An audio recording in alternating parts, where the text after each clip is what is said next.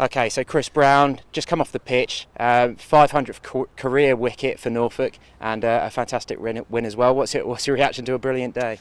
Yeah, the boys have played well, to be fair, Dave, over all 3 days, and thoroughly deserved 24 points. We needed to.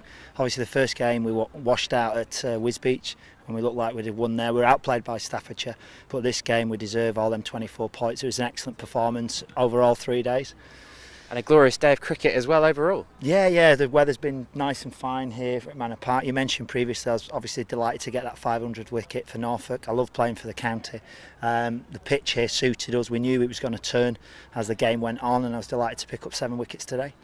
Okay, and anybody else in particular that stood out for you over the course of the match? Gary Park obviously had a good first innings with the ball. Yeah, he did. Gary Park, first innings, 5 wickets, was exceptional, as was James Spellman. Great to see him, getting a big 100, and we know what spellers can do, so I was really pleased for him.